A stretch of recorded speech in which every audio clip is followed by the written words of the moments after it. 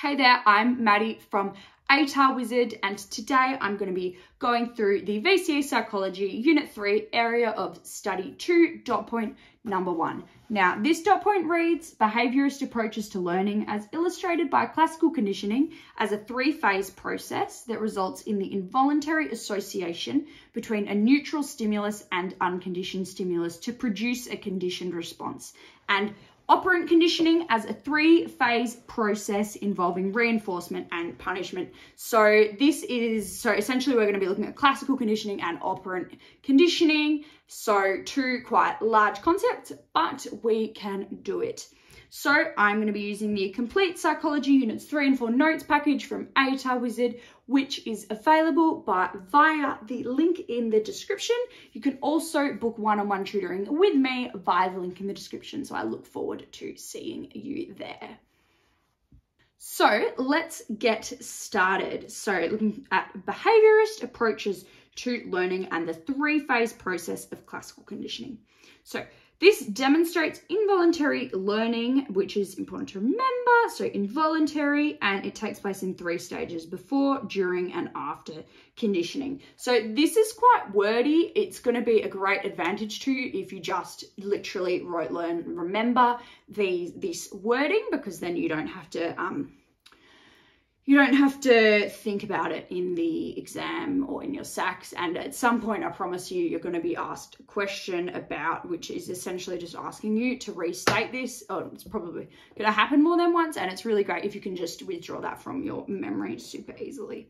So before conditioning, the unconditioned stimulus, or the UCS, produces the unconditioned response. So the UCS results in the UCR, and the neutral stimulus produces no relevant response. During conditioning, the neutral stimulus is repetitively paired immediately before the unconditioned stimulus, which produces the unconditioned response. This repetitive and immediate pairing of the neutral stimulus and the unconditioned stimulus creates an association. So it's associative learning. It creates an association between the two stimuli. So the brain is essentially taught that exposure to the UCS indicates it should expect the UCR. So the brain already knows that the UCS indicates it should expect the UCR. And now we're bringing in this association between the neutral stimulus and the unconditioned response. So after conditioning, the neutral stimulus is now referred to as the conditioned stimulus.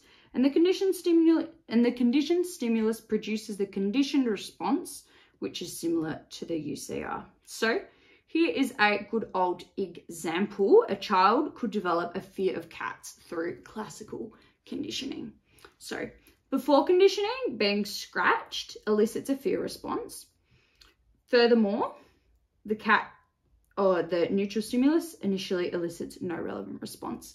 So being scratched is something that the child is scared of. By anything is something the child is scared of, and cats elicit no relevant response.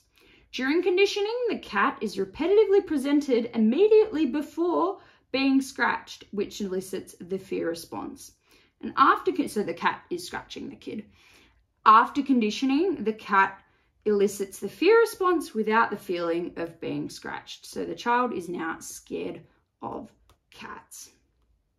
And that is classical conditioning. Operant conditioning we'll move on to now. So operant conditioning is a kind of learning in which the consequences of a behaviour contribute to if the behaviour is likely to be repeated again in the future. In this model of learning, the learner is active and the response to the stimulus is voluntary. The three steps to operant conditioning are the antecedent, behaviour, and then the consequence.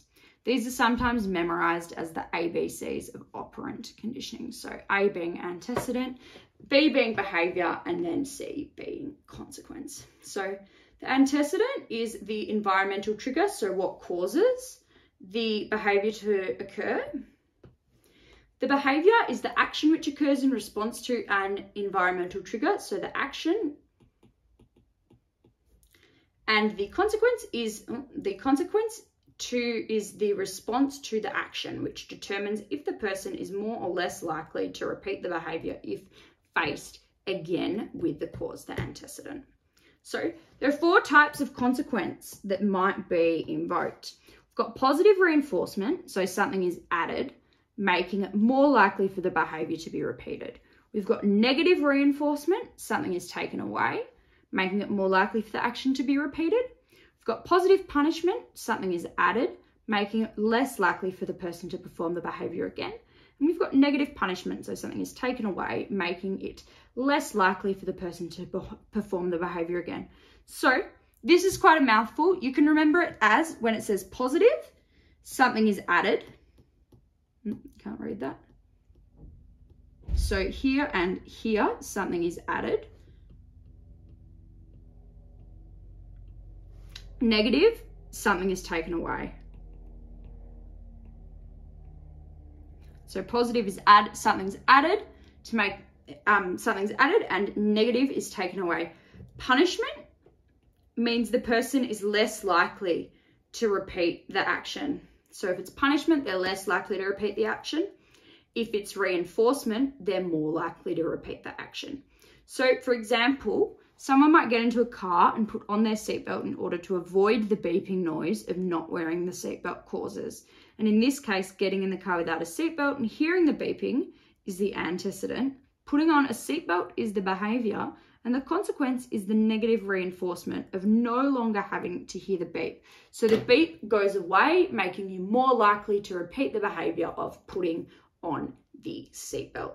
Now, that is it for this episode. So again, you can grab these notes via the link in the description, and there is also the opportunity to have one-on-one tutoring with me via the link in the description, so you can book that, and I look forward to seeing you there.